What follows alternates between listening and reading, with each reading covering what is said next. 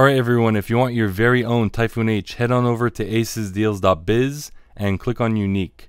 Right in the front you'll see the Typhoon H for $12.99. That includes the H, the S16 ground station, a battery, all the other accessories including the wizard, and it comes in a retail colored box with the foam. So I definitely recommend getting the backpack on his website too, along with extra props and batteries. acesdeals.biz, or click on contact and contact Peter at 888-239-2644, and he will get you your very own Typhoon H in lightning speed with the best customer service around. Hello everyone, today we'll be talking about the Typhoon H's landing gears, but real quick, on May 25th, 2016, acesdeals.biz along with my channel will be starting a contest to win a free Typhoon H backpack, which is a $150 value.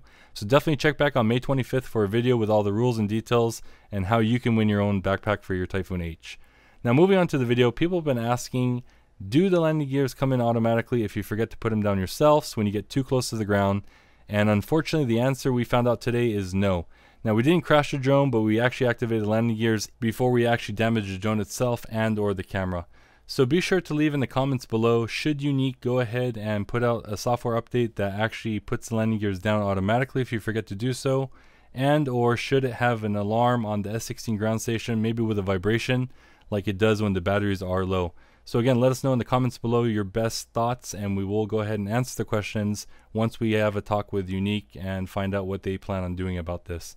For the time being, make sure you flick the switch in the upper hand corner of that 16 ground station. Go ahead and lowering the landing gears so you don't crash your drone or destroy the camera itself. Thank you for watching and hope to see you soon.